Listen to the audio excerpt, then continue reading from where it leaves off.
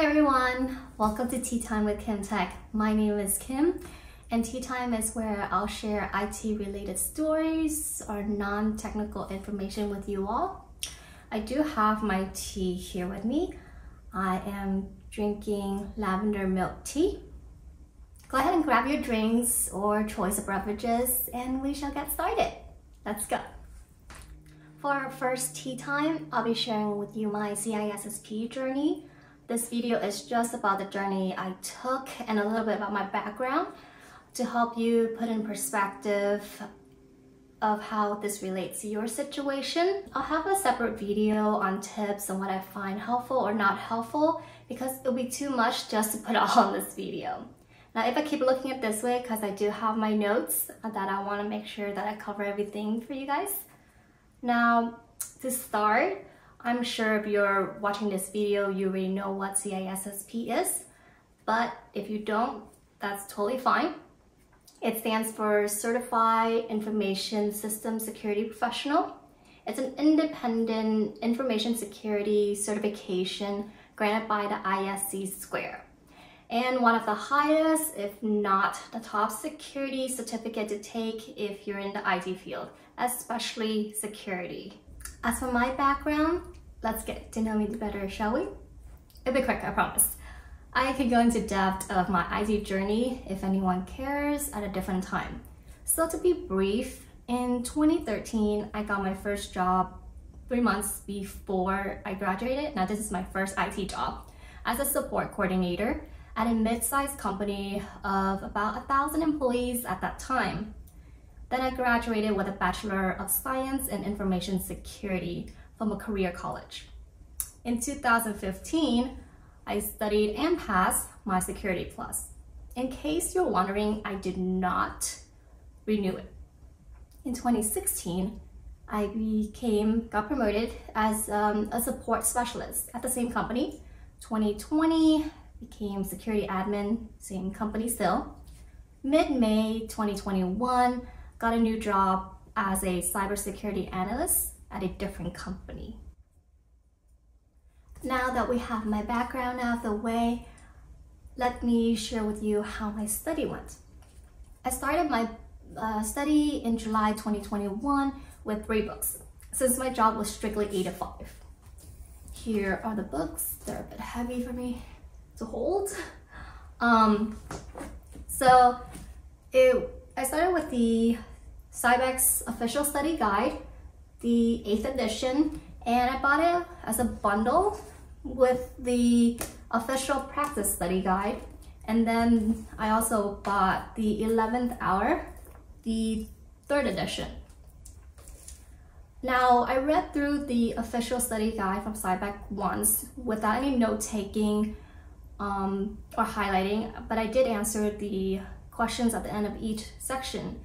After that was done, I read it for the second time, took notes, highlighted, and re-answered the question at the end. Then watched FR Secure free videos from domain, about each domain, and mind maps video from destination certification on YouTube every day. I'd watch 1 mind map video and 1 hour of FR Secure a day since I was still working, and reading the book after work. Every time I had to drive somewhere, run errands, I'd play those videos and would just listen during my drive. It helped with the repetitions to kind of stick it into my memory. I started taking simulated practice exams from random free online sources a month later, so around August. Nothing worth mentioning though.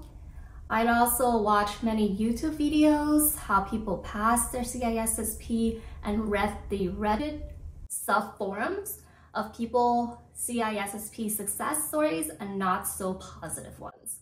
So I could learn from them.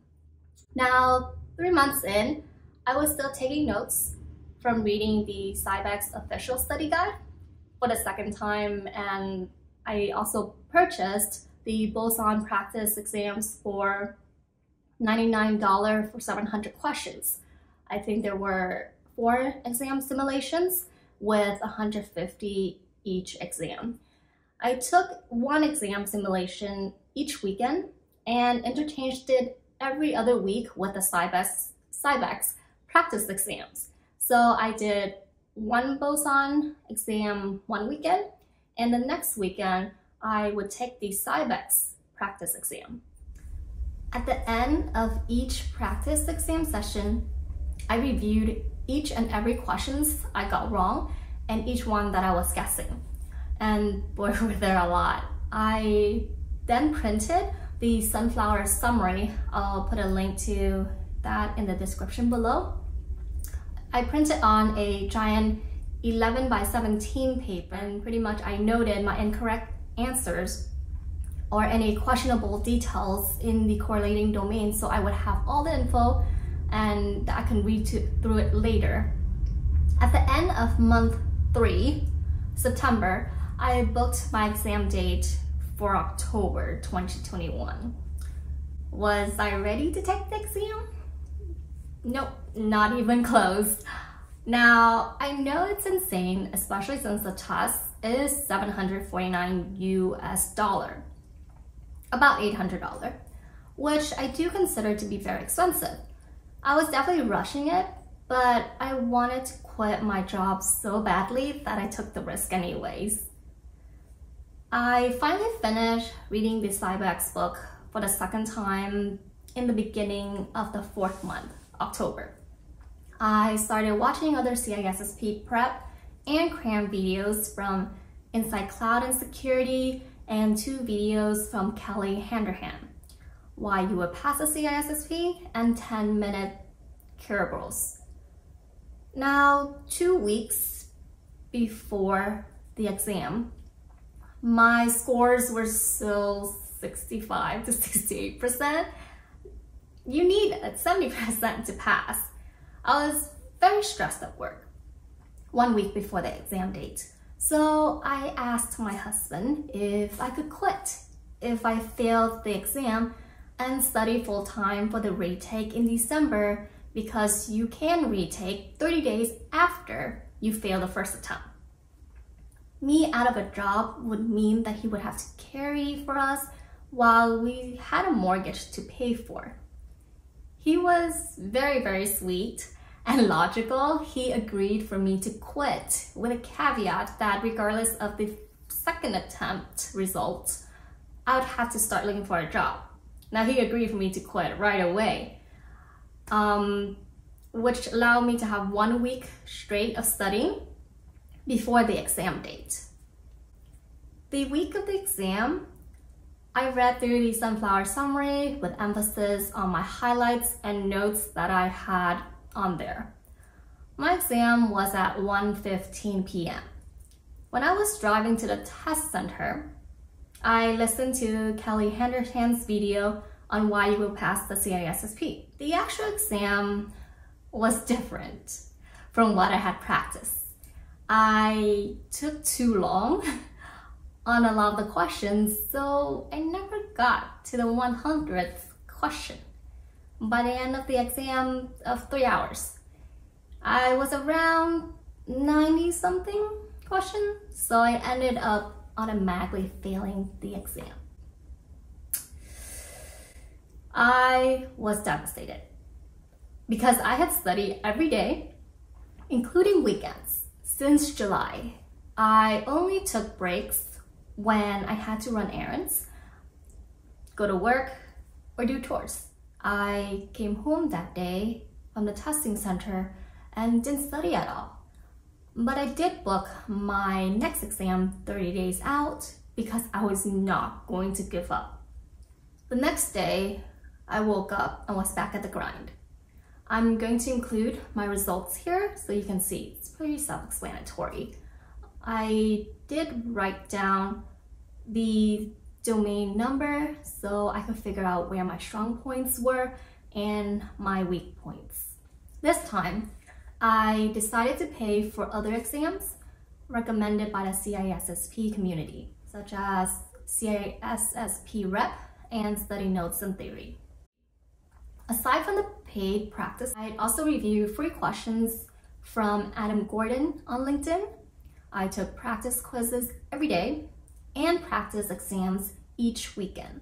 I was in contact with Luke from Study Notes and Theory and Seth from CISSP Rep quite often, since I emailed them whenever I didn't understand why I got the questions wrong. Hope they weren't too bothered by my frequent contact. My daily routine after my first fail attempt was woke up and exercise. While exercising, I watched mind map videos. Now my exercise were around 30 to 40 minutes. After finishing my exercise, I ate breakfast and took a practice quiz.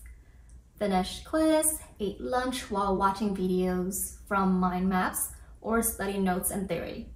Finished lunch, washed dishes, and then went over the answers. I was done reviewing the answers by around 4 p.m.